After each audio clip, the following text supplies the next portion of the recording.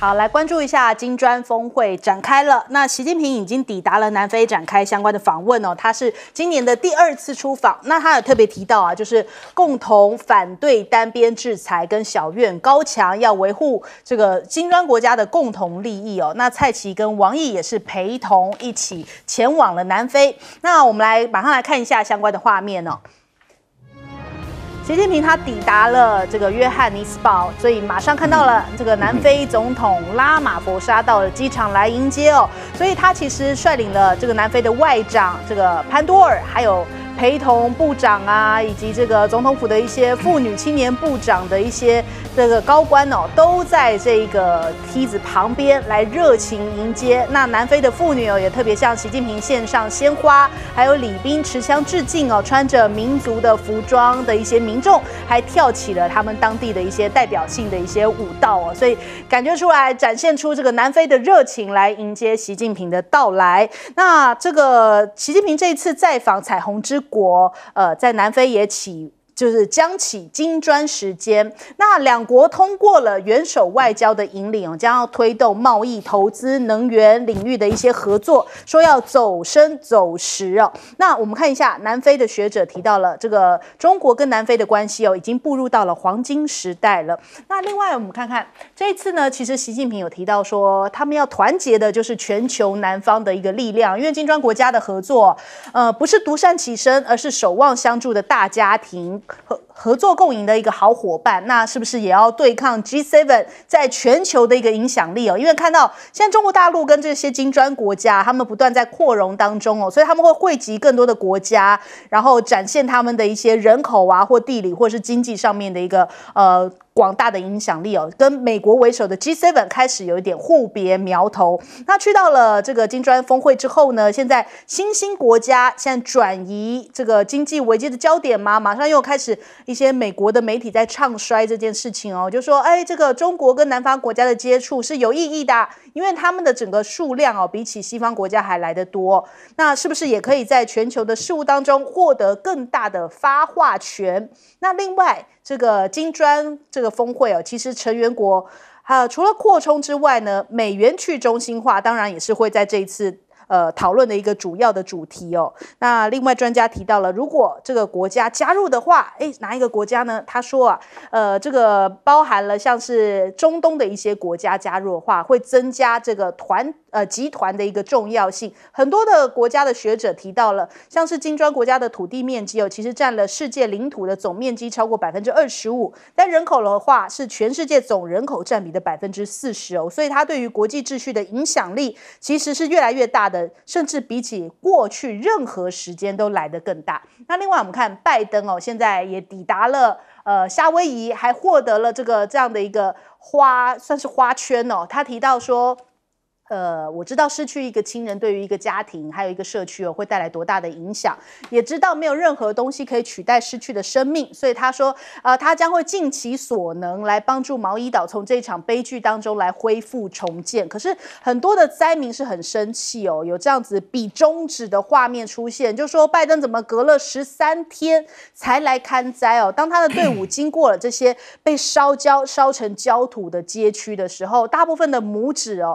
不是大部分的民众有些是举一些大拇指或者是小指，甚至有些是指出了中指，就是觉得要表达他们的愤怒哦。那其实原先失踪人数大概是850人，现在目前已经暴增到了2000人。那可是人家在讲你怎么会隔那么多天才去到了这个夏威夷呢？主要就是因为前几天他在忙的是这个美日韩峰会哦。拜登很得意他说这是美国外交上的胜利哦，对于抗中已经走到了一个新时代了。所以他说，在巩固各自盟友的这样的一个背景之下，这是美国外交上面的一大胜利。那的确也是啦，因为他之前去到了东协或者去这个美洲峰会感觉上面好像都被人家笑说有点灰头土脸。这一回看起来这个美日韩峰会的确是相较来说好像较为胜利一些啦，较为比较，因为这个日韩都还蛮亲美的嘛，所以看起来美国觉得很满意。那日经甚至还讲说他们为什么在这个时间点要开3国峰会呢？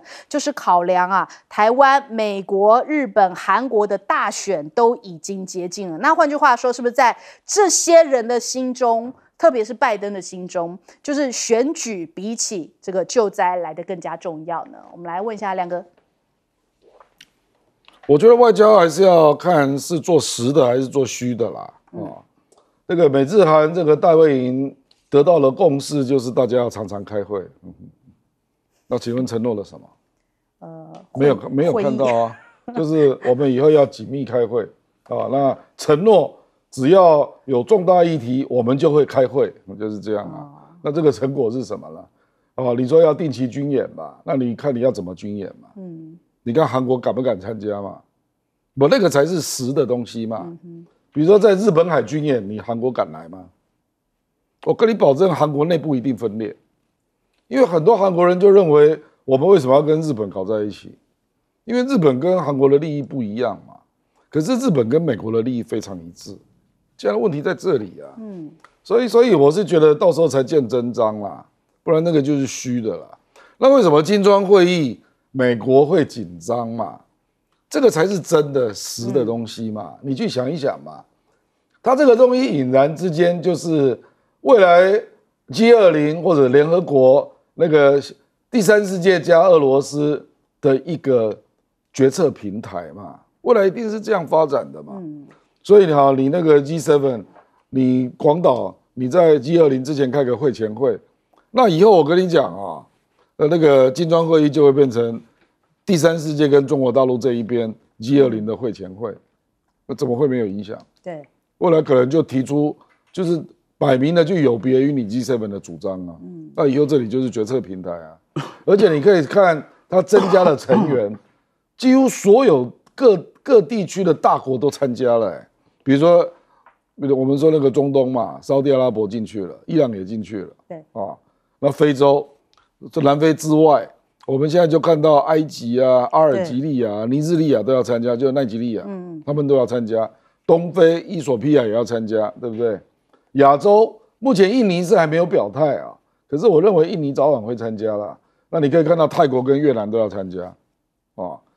然后南美洲阿根廷就要参加啊。所以我的意思是说，美国当然知道这个以后它的分量会比现在还要重啊，而且它未来要搞什么？他可能要搞 SWIFT 之外的一个金砖支付机制，那等于是以后的金流的流向，因为他不要用美元了，那以后有一些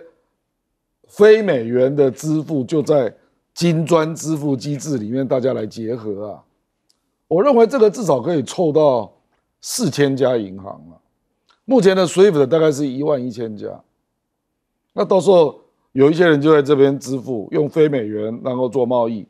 你美国看不到你想一想，这个对美国来讲叫做贸易黑洞，意思就是说以后美国监管不到的那个第三世界国家之间的贸易会越来越大，对啊，那第二个当然就会联动到对美元的态度嘛，那当然美元还是有相当的力量嘛，可是储备货币，比如说今年目前为止是59.2%。我认为很快就会跌破50% 了，所以这个才是实的东西嘛。所以外交有的是实的，有的是虚的啦。事实上，真正常年在做外交的人就知道什么是实的，什么是虚的了。好，我们来问一下季老师，这次金砖这个高峰会啊，意义非凡，因为他从来没有这个所谓他的任务这么明确过。这次任务非常明确，就是要去美元。因为这个为什么大家都要有这个共识要去美元？就是俄乌战争开打以后，美国把美元工具化、武器化，让其他国家感到恐惧。因为什么呢？因为 SWIFT 的话应该是国际社会的公器，可是美国拿来作为制裁俄罗斯的工具。那以后谁跟美国作对的话，那 SWIFT 就会被用来对付他。对，那大家都依靠 SWIFT 啊。那原来搞了半天 ，SWIFT 是你美国控制的工具。你不能够秉公处理，然后呢，你拿来做你的武器。你今天对付俄罗斯，明天你可以对付沙烏地，后天你可以对付埃及，大后天你可以对付阿根廷，哪一个国家不怕？那一定要把这个 SWIFT 的问题解决。另外，美元这种暴力升息的方式，对不对？让人家的政府手上的美元，这些国内的套汇的人钱都换成美元去美国套利，不断的出卖，就是说用本国的汇率去买美金，这些本国货币现在都撑不住啦。那你美国作为国际重要的货币支付工具，你这种升息的时候只顾自己不顾别人，那大家就想这个工具绝对不能用，一定要把它去掉。所以呢，现在这个去美元化是国际社主流，只有蔡英文政府可能还要受美国影响去增加买美债，大家都不要用美元了，对不对？我是提醒一下我们的中央银行要注意一下你这个美元拿在手上是拿美债的话是风险很高的要有长远的看法。现在这一次很清楚对付美元，然后呢有自己的交换机制，可是最重要什么？本币交换。本币交换的话，为什么大家愿意呢？因为你今天你去跟中国大陆做生意的话，中国大陆第一个他拿得出钱买你的东西，第二个你要买东西的话，中国大陆是所有世界的工厂都可以供货。那为什么跟中国大陆买东西，你还要去换成美元支付给中国大陆？中国大陆给你买再换成美元，这样美国躺着赚钱那手续费很高的，5%你买100块，美国人就赚了5块，凭空坐在那边睡觉的时候，咚一下也会5块。美国靠这个赚大家的钱，结果呢，他把这个东西拿来当武器来对付他的敌人，所以呢，这是必然美国造成的结果所以这一次的会议非常清楚，就去美元。那而且第二个呢，就是说大家要加入都是自动的，没有说，你过来开会你不开会你小心你东协10国你就给我到美国华盛顿来开会，你看哪个没有来，到时候跟你算账。现在有人说不加入金砖，我修理你吗？对。没有大家都想来。现在一共多少国家？43个国家在等着排队都想加入金砖所以现在国际社会的风向跟趋势已经很清楚了。对，大家团结自保。那最主要是美国自己过去获得的这个世界的这个领导地位，国际秩序的制定的地位，他自己把它搞砸了。对，为什么搞砸？像拜登这种作为，自己的国家的老百姓遭遇重大灾难。他还推责任了，现在13天以后去了，你记不记得当时他在度假的时候，记者访问他怎么讲？他说：“这个让我想一想吧，让我怎么样？然后我会去的，不要急。”他先跟韩国人跟日本人见面，韩国跟日本人都比夏威夷的美国人重要，不是这意思吗？所以老百姓比中指，我觉得是媒体如果真的在现场的话，一定是民怨沸腾的。所以呢，什么事情？最重要是自己不要犯错，自己犯错的话，就是自作孽不可活。好，来请教赖老师。这次金砖的会议要处理几个大事第一个就是扩员的问题，有更多的成员想要加入，正式递进去的有23个国家了，那还有20几个国家他们已经表达意向了。那当然我们也都在看这一波会有哪些国家加入。不过目前已经正式呈递文书说要加入的，在亚洲已经有印尼，那有人说印尼很有可能在今年就会进来了，有越南，有泰国然后非洲大陆里面整个北非，摩洛哥，我为什么要点名这些国家呢？像摩洛哥啦，还有像阿尔及利亚啦、埃及啦等，他们都要加入，这些都是原物料的大国。然后你再看一看。像中东、阿联酋阿拉伯联合大公国，还有像这个沙特阿拉伯、伊朗都要加入能源大国。如果再加上俄罗斯，是不是另外一个OPEC Plus 了？可是连委内瑞拉也都要申请加入，那是这个南美洲阿根廷也要加入，伊朗也要加入。所以你会看到这些国家有原物料的，也有这个能源的。那他们以后的话语权是不是可以透过这个平台有更多的这个议价权？他们的态度会更多的一致。那也就是说，成员一直在扩大的时候，然后他们也要建立自己的支付平台。所以，如果在这一次中他们达成了一个协议，也就是联合声明中，他们要建立起金砖的这个支付平台的话，那他们并不是说要消灭美元。而是要跟美元分庭抗礼，也就是有另外一个可选择的机制。那你想，原物料的、能源的，还有这个金融体系的，那既然金砖的国家人数这么的多，占人口40%左右，而这个代表他们的购买力跟未来的潜力，还有生产制造力是巨大的，再加上国土面积这么的大，那他们在联合国的2个金融机构的占的比重就不合理了。为什么？因为在世界银行才占13%，5个国家加起来才13%，那美国1个国家就15%，所以要改革。在 IMF 里面，这么多的国家也占那么少，也要改革，所以他们会谈到全球治理。在这个部分，我觉得未来金砖5国跟 G7 最大的差别是 ，G7 每次开会就去制裁别人，而加入金砖5国的他们会获得保护。那你想想看，未来 G7 的影响力将只会越来越衰败而已。好，我们先休息一下，广告之后马上回来。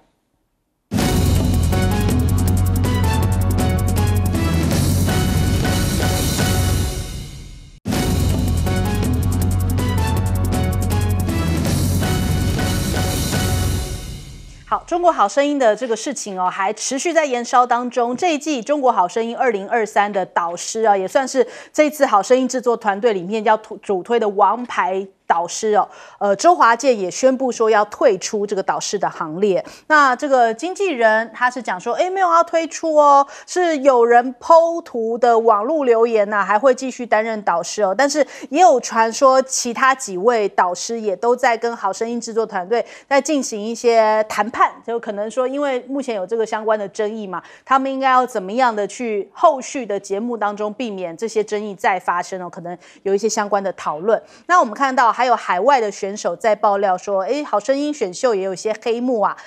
甚至呢，这个当时担任第2季导师的张惠妹还跟他道歉哦。这个是澳洲籍的华人，这个梁小俊哦，他讲说制作单位好像是收钱有内定的内幕哦，所以唱完之后，张惠妹就曾跟他说，不是你唱的不好，是我们不能转，不好意思，还跟他对不起哦。这是他的爆料，但目前张惠妹还没有回应这件事情。所以好声音哦，这已经走了10年呢，从2012年开始到现在，元老级的导师那英哦也是闪辞啊，所以这个消息是在去年的时候，网友在讲说，这黑幕太多，是不是受不了了？因为有传出导师转身的费用就要50万人民币哦，相当于220万元，所以你看到他们这样子拍一下，这样啪一下这样转过来。220万，很有价值的一个转身哦，所以传说是那英受不了这个节目的黑幕才离去的。但是也有人捞出来就说，其实前一阵子不是非常红的这一首《罗刹海市》吗？那时候刀郎里面就有讲到类似这个好声音的这些相关的事情哦。它里面就是有讲到那英、汪峰跟这个杨坤，大家想起来他们的陈年往事哦，是不是在新歌里面就有这一场迟来20年的复仇？那汪峰呢，他这个歌词叫做开头的秋河，秋为风，河为水哦，就是有风有水啊，感觉上面好像大家解读说，就是在讲汪峰。那后面那一句讲说，未曾开言先转定哦，那不就是好声音的转椅吗？所以再加上紧接其后的那幼鸟。就是那鸡，鸡可能跟鹰的鹰很像哦，所以人家讲说，这可能是在讲那英啊，所以这是当然是网友在网络上面传闻的一些解读啊。但是好声音的确做起来是每下愈况哦，从一开始2012年的时候，那样的一个营收哦，到后来近几年的营收，你看2019到2020哦，整个产生的毛利从2.29亿下滑到只剩560万元哦，毛利率从46%骤降到只剩下2.2%，所以是不是因为经营的不好，才会有那些所谓的转身价码？可能越吵越凶，黑幕是越来越让人家难以平息哦。就是所以这样的一个相关的讨论很多。那我们看到我们公司的股价也因为这样的一个李玟的音档外流之后的发酵，现在整体的股价是腰斩暴跌了大概800亿元。知情人士就讲说，节目还是照常录制啊，也会播出哦，不会受到相关的影响。也有人在讲说这个星空华文哦，其实有些人觉得很陌生，其实在台湾就叫做卫视中文台，这大家可能讲起来就会比较知道了。卫视中文台也是要在今年年底要离开台湾市场，那其实他们的制作公司就叫做星空制作，所以其实这个两岸都是来自于这家公司。那我们看看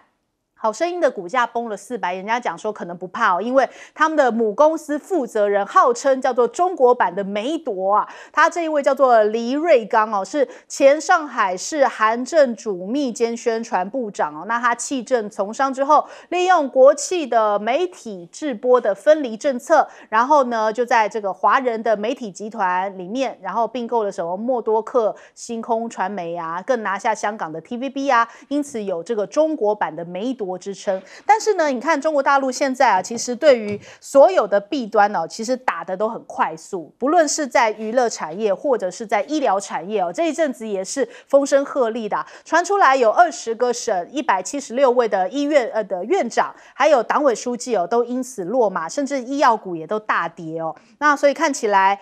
光是这个反腐已经席卷了20多个省了，那单是这个陕西一个省就有近1000人去接受调查，退回的红包有3400个。那我们看到这些中国大陆的一些这种基层的医生就讲说最近医生群里面这个对于反腐拍手称快因为其实很多基层的人并不是能够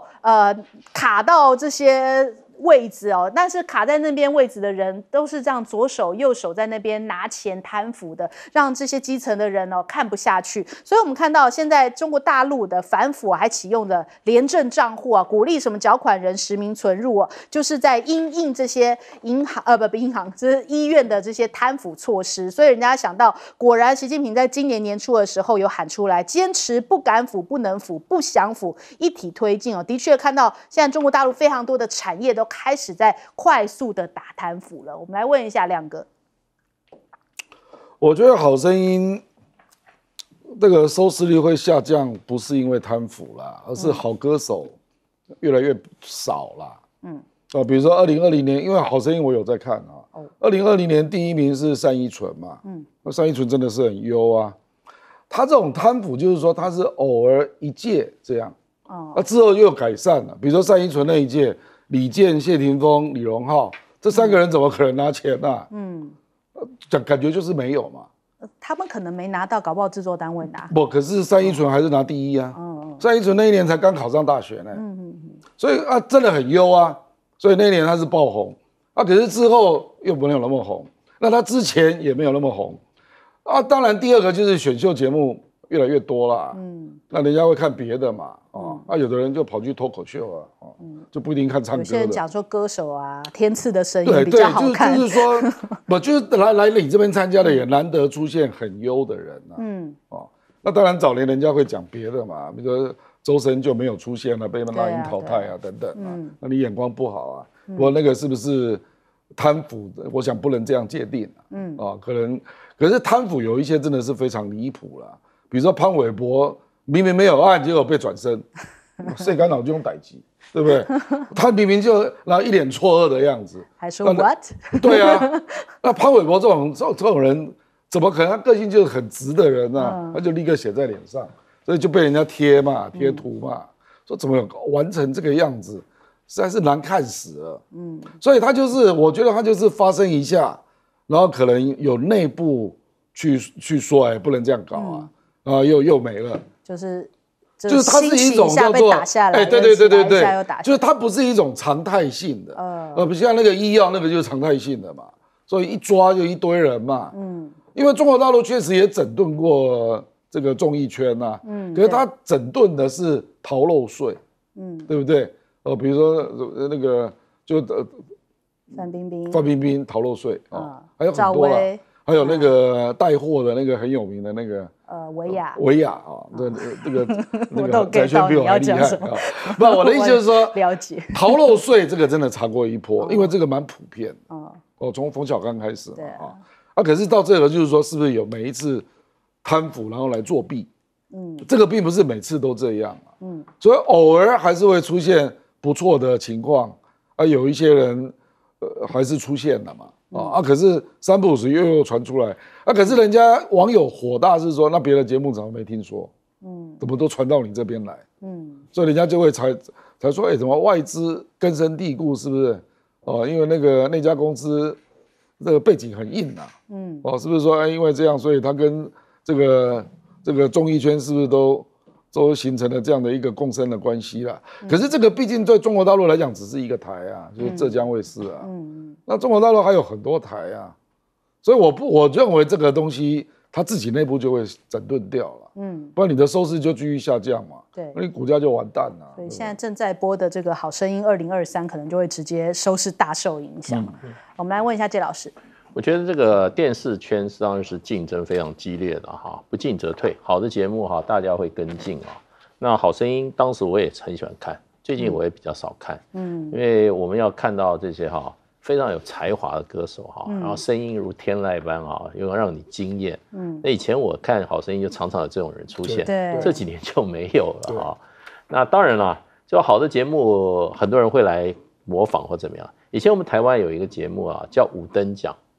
我以前小时候，我们时候到了1个灯、2个灯、3个灯，对，那个叫5度5关奖5万嘛，田边俱乐部。哇，我们小时候全台湾都在看这节目，会凸显出你的年龄。我的年纪没错，我还呼应了。我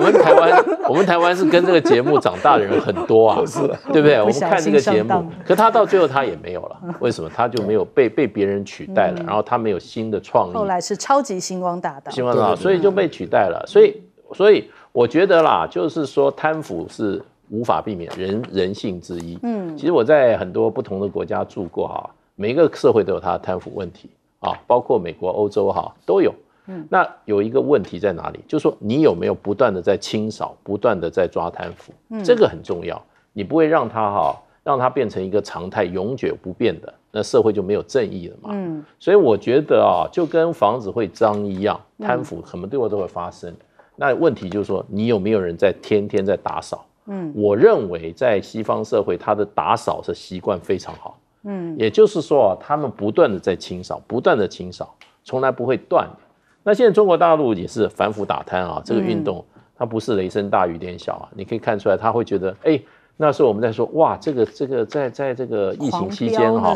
房价就对房子也打房啊，对不对？现在经济不好，这个打这个医疗界的啊，然后呢，通通没有停。我认为只要有这个不断的能够去清扫，这是最重要。你看我们这个台湾当初清廉勤政爱乡土的这一群人啊，现在第一个就不清廉，对不对？那问题他们还把所有的机制给你毁坏，社会政府的这种制衡跟什么抓漏打反腐的，他把你机制都给你坏了。那他这个就台湾社会就会这样，贪腐问题越来越严重。我们本来有打贪腐的机制啊，最坏的就是说现在这一群执政的人啊，他把你反贪腐的机制都给你毁了。对，所以呢，这才是严重问题啊。好，赖老师，大陆的反贪腐那个剑打到哪里，哪个地方的士气就高涨。这个很有趣的一个现象。例如说他们先整党，然后整政。在整军他们的贪腐一直抓，然后那个部门的士气就越来越高。为什么？因为看到那些贪腐的人一个一个中箭下马，那么甚至有很多贪腐的人退休了，他以为他高枕无忧了，然后呢终身就责，照样在抓起来的时候，你会发现那个部门的士气就越来越好，那么他们的经营的效率就越来越有效。我还记得有一段时间，贪腐打到了学术界，那时候打到各大学了，在大陆那各大学打的时候，也有很多校长也有很多这些院长下马了。可是你看那些大学的教授的士气反而就上来了，因为他们的研究经费啦的申请，这个时候那种黑手就不见了，那更公平。而且呢，他们的反贪腐的最后。没收得到的那个贪腐的那些钱，并不是说完全都上缴中央，他们很多时候是用来改善他们原来当地的这些老师他们的基本的津贴、教职员的生活。所以你看，当他们现在的贪腐这只手打到了医院的时候，打到医药机构的时候，你看这个医药机构里面的士气就上来了，因为大家都知道，那他们的生活就那些基层的那些尤其工作最重的医护人员。他们的待遇就很明显的就获得了改善。为什么？因为贪腐所抓到的那些钱，他们基本上是用来改善他们的最基层。没有贪腐的那些清廉的那些医生、那些正派的护士、那些正派的医药人员，我觉得这种贪腐打到哪里，哪个地方士气就提振起来。那谈到了有关于这个中国好声音的这样的一个被传出腐败的这样的一个现象，不可原谅。我们在昨天已经讲了，要追究到底，而且呢，绝对不能松手。原因在哪里？原因它是一个比赛，既然是比赛，只要主办者有人收钱，有人收黑钱，对，然后去操纵比赛的名次等地，这个就是绝对不可以原谅的。对啊。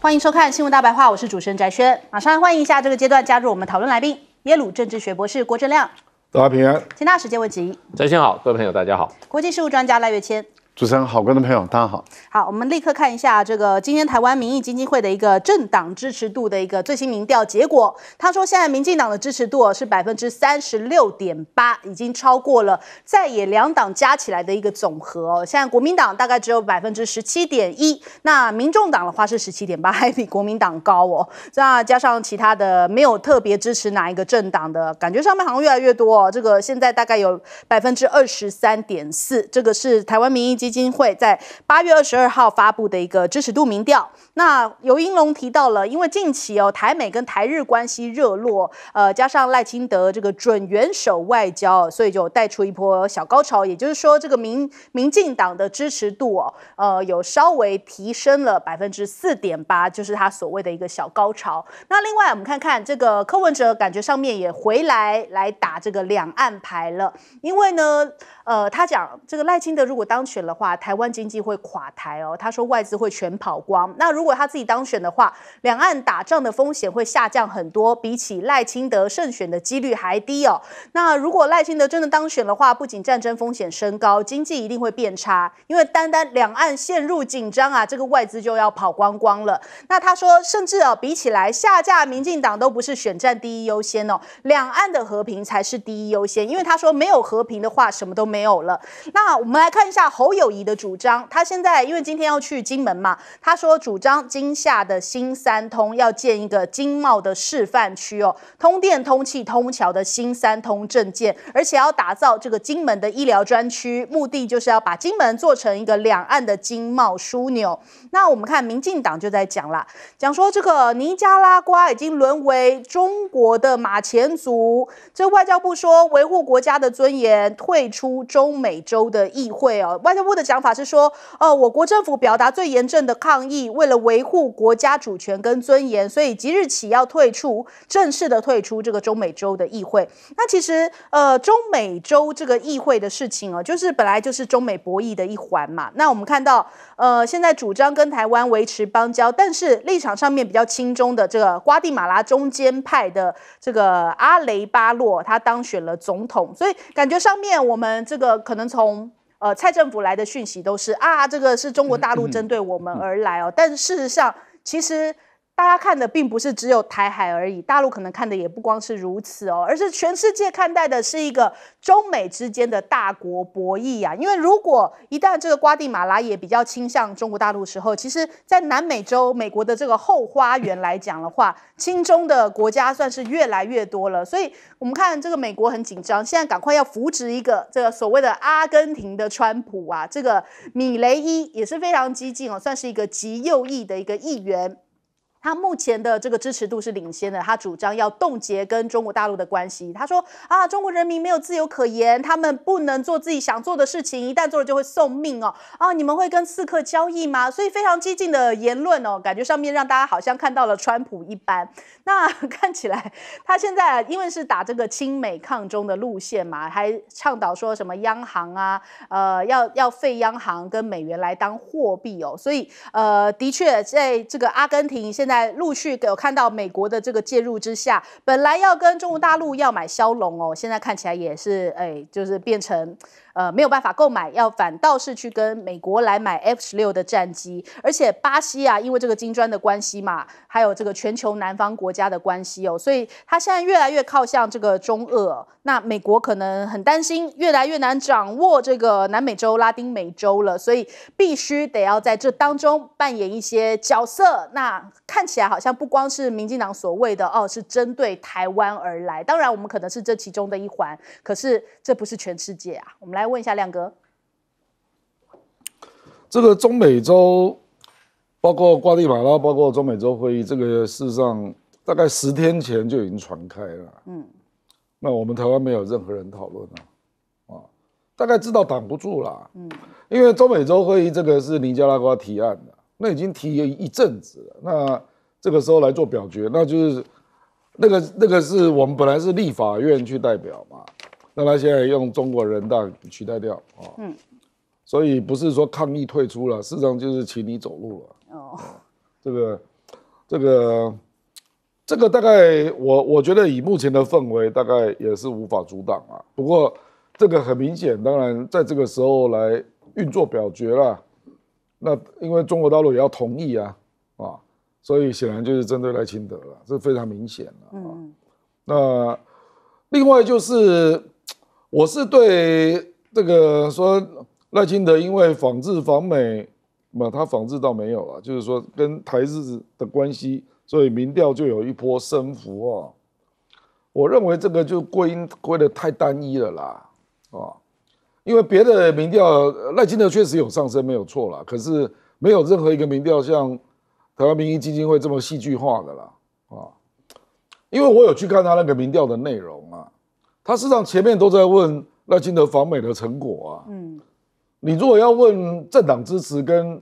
那个候选人的支持。你不能有任何引导啦，对，你不能这样问啦。等于他先问了3题赖清德，然后第4题才开始问说你支持谁？对啊，你怎么可以这样问那已经前面算是有一个暗示的作用在。那你为什么不问说最近民进党绿电搞得一塌糊涂？你为什么不这样引导呢？你这样引导，那我估计民进党也会比较低啊。所以做选举民调事实上要非常小心就是你要问就把那个问在最前面。那其他的议题你再问别的嘛，那美丽岛都是这样问的就我们知道这个是不能引导的啦，而且你选了一个刚好绿媒70%都在帮赖清德造势的时候这样问，那当然就会很多人受到影响嘛。我是同意赖清德有上升啦，可是这个实在是太戏剧性了，因为差别那么大我认为有另外一个因素，实际上是影响着。赖清德的上升就是他的看好度有57%嘛，所以有越来越多对政治没有那么大兴趣的人大西瓜表态了。我认为这个不是什么访美啦，这个没有那么大影响啦，更大影响是看到非绿阵营这3个人乱成一团嘛，乱斗一团所以认为，比如说你如果问我。你现在问我也认为赖清德会当选看好度大家就认为赖清德会当选嘛那有一些人就是跟着他的看好度，他的支持度就跟过去了这种人就是对政治没有那么有自己的立场的啦。那因为这个选举里面有一种效应嘛，就是大家希望我这一票是有效票，所以我要支持会当选的人这个效应是存在的所以这个就是国民党跟柯文哲的一种危机啦。这什么意思呢？就是说，一旦看好度，然后联动到支持度的上升那侯友宜跟那个柯文哲要把这个再拉回来他就要做很大的动作就是说赖清德这个看好度57%发酵了，那造成了支持度被拉过去那你要让人家再来相信说，赖清德不一定会当选那你就要做很大的动作，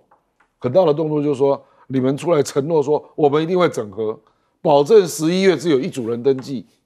这个动作要这么大，你才能够把它拉回来，不然你就拉不回来了啦。所以这个危机是很大的，因为前一阵子还是现在已经成定局了。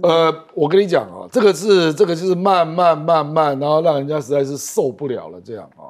上次非绿的人加起来还领先赖清德超过10%呢。那你现在就会看到菲律的2个人加起来不一定赢赖清德啊。就是这种效应会开始出现。那就是人家对你实在是觉得你们这3个人简直是莫名其妙嘛。就你们明明这样选是一定输的，那怎么还继续搞，而且还乐此不疲啊？哦，然后还要继续搞到10月，是不是？所以人家就干脆就直接用这个民调来教训你了。我觉得这个效应，我认为比赖清德访美还要大了。好，来问一下季老师。我觉得这个台湾民意基金会民调啊，我觉得啊，真的很多问题啊。那么这个结果，如果是让像民进党可以去开香槟的话，那就害民进党啊。对，如果让这个非绿阵营啊猛醒的话，那也是帮了非绿阵营啊。所以我也不晓得这个民调啊，到底的目的是何在？我觉得如果说把这种结果弄出来的话，民进党都会开香槟，正好害到民进党。对，所以不过我们就这个民调本身来讲的话，在没有发生任何有利于民进党、不利于这个在野的政党的事件之下没有多短的时间，民调结果跟前一份差距如此之大，这不合常理啊！对，提出唯一理由就是赖清德跑到美国去访问一下，赖清德去美国访问有这么大的魔力吗？这根本就是太勉强，而且根本就是我觉得不是理由，所以不晓得怎么搞，而且最近一大堆事情。就是说，很多人认为赖清德去美国是正好被美国打脸啊，对，哪有说替什么台湾争光，都是被美国打脸啊，而令台湾的经济状况现在一点都没有好感啊，每个已经连几个月往后衰退啊，老百姓生活有改善吗？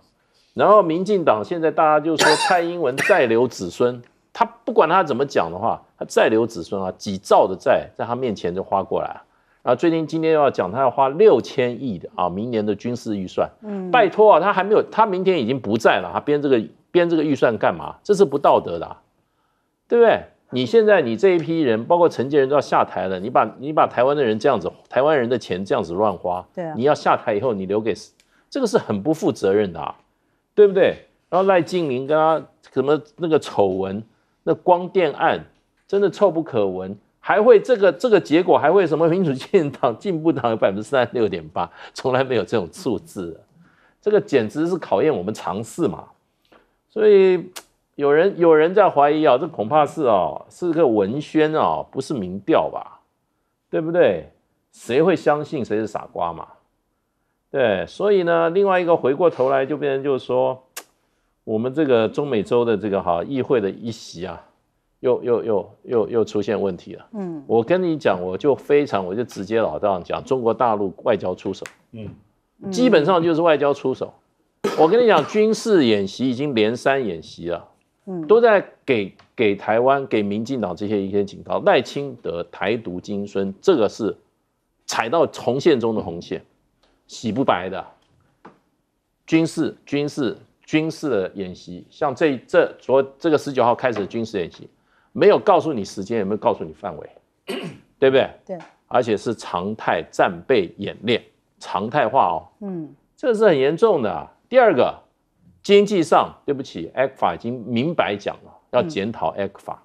ACT 法让我们台湾一年从中国大陆赚1560亿美金，少掉一半的话，我们就少掉多少？少掉将近800亿，一年少赚800亿。请问多少工厂要倒？多少人要失业？失业以后社会的治安会不会受影响？这极为严重的还在那边搞这个什么？搞这个，还有人在那边做这个民意。我去调查一下民意，调查一下经济恶化对台湾影响。ACT 法以后没有以后对台湾经济影响，现在外交上出手这中美洲议会是所有中美洲国家都是会员的。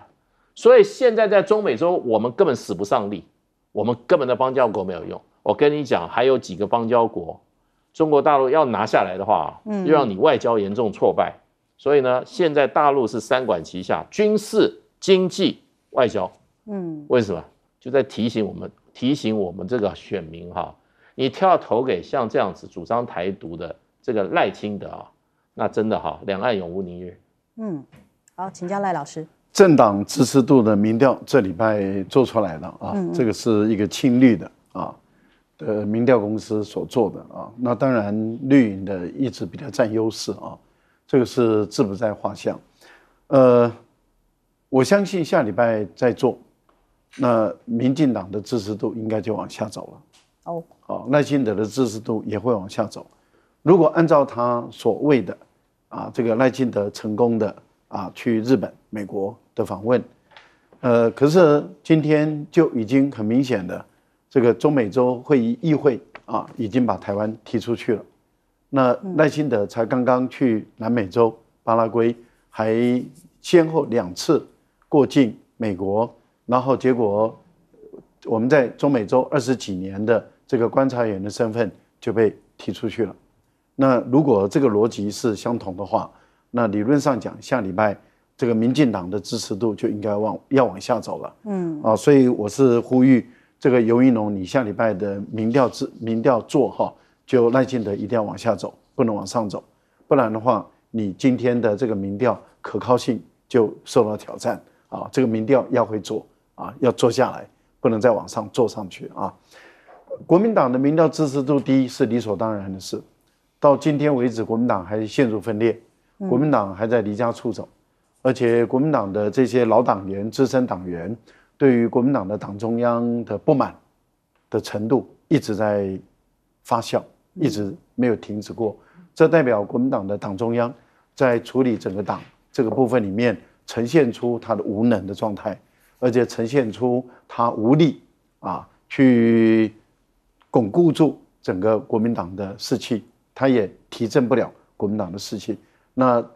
我觉得国民党如果到目前为止还不警惕的话，那这个党真的已经不再是最大的在野党，相当有可能就会被民众党超越了，成为一个第2大的在野党，不会再是一个第1大的在野党了那因为台湾的政党的结构已经产生变化了，现在民进党变成一个第1大党，现在是国民党可能会退到变成第3党，民众党爬升的速度太快了